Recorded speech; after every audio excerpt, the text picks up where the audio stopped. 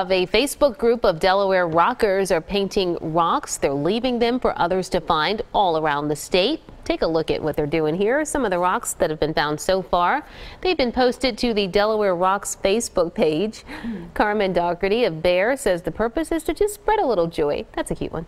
She was inspired by a similar group that left a rock her son discovered at Disney World. So if you see a painted rock around Delaware somewhere, post a picture to the Facebook page. It'll be fun.